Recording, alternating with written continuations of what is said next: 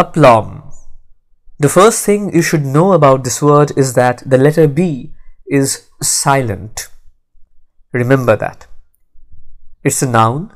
Aplomb means confidence in a demanding situation. For example, she passed the test with aplomb.